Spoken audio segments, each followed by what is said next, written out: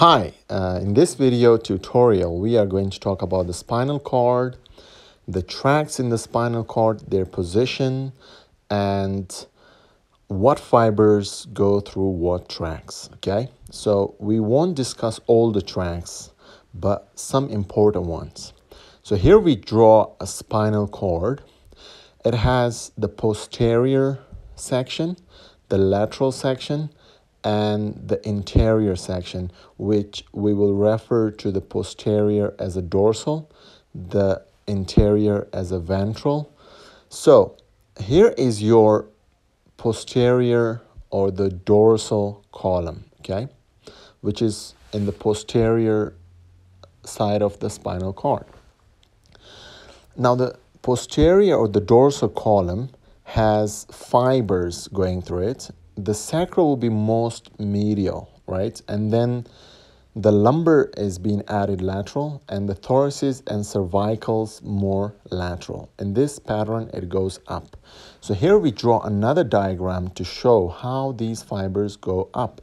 From the sacral segments, or the fibers that's been received by the sacral segments will be added more medial in this tract. And then the lumbar lateral to the sacral, and then thoraces. And this pattern you go up: sacral, lumbar, thoraces, and cervical. This is how different fibers from the body is being added.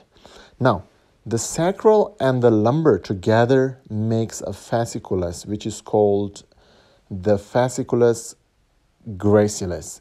Like, since there is G in the legs, in the spelling of legs, so remember from G, and the legs are great, so gracious, right? Remember from this. So then we have the fasciculus cuneatus that receives information from the upper body, upper limb, and the trunk, okay? If we compare this with the lateral column and remember how they are being formed, or the fibers go in what pattern. So here we have the lateral column. Now, if we draw another diagram to compare the lateral column, first will be cervical. The cervical fibers are being added medial to the lateral column, okay? So remember, it's the opposite of the dorsal column. So here, then you have the thoracic fiber added laterally, and then you have the lumbar fibers more lateral, and the sacral fibers very lateral, okay? So they are very opposite to each other, right? And it has two tracts one is the dorsal column, the posterior one, and this one is the lateral. Is the spinothalamic tract. From the spinal cord to the thalamus is going. That's why the name is spinothalamic tract. And it has a ventral, which is the interior system as well. So the ventral spinothalamic tract. And we have on the other side as well the same tracts, the lateral spinothalamic tract and the ventral spinothalamic tract, as you see in the picture drawn. So these are the ascending tracts, okay? The blue ones. Now we draw the red one, which is the descending tract or the motor system. And it will have the same pattern of the lateral spinothalamic tract, okay? So, sorry, there is a C in the diagram, but it's not C, it's S, right?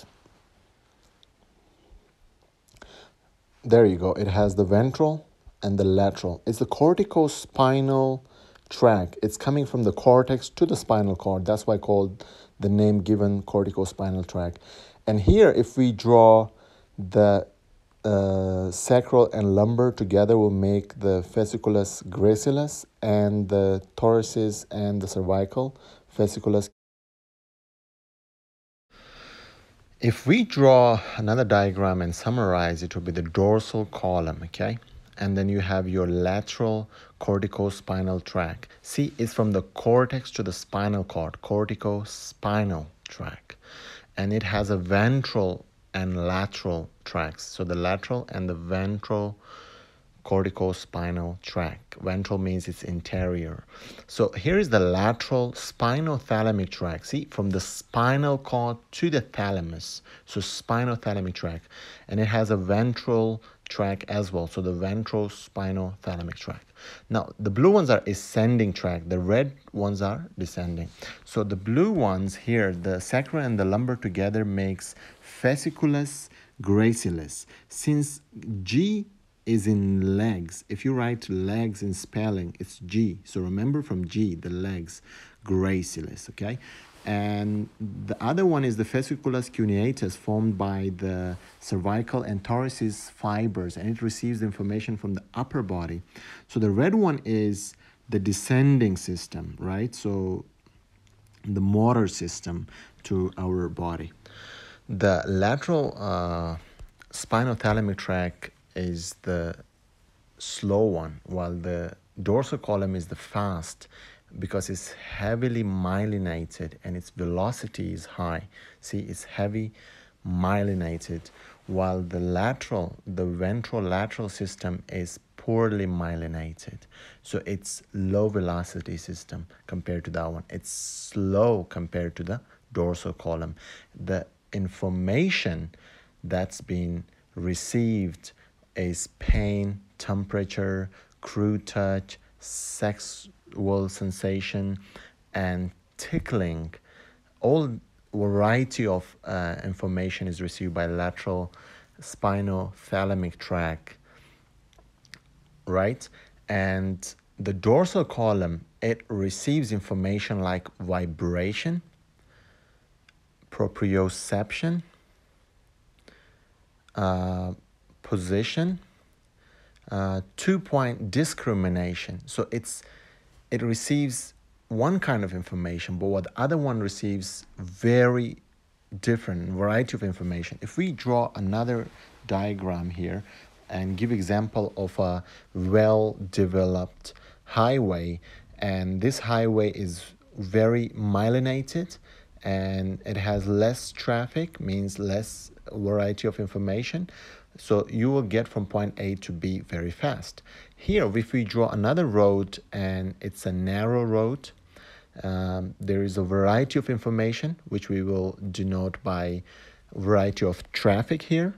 And it's crowded, it's broken, means low myelinated. And if you since there is a different, so if you get from point A to B, it will take longer, so it's slow, because here is a variety of traffic like trucks, cycle, bicycle, people, all kind of traffic go through this road and makes it a variety of information, right?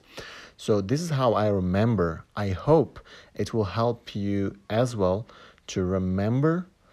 And so the highway, high velocity, well myelinated, and the low velocity. Okay, thank you for watching, and bye.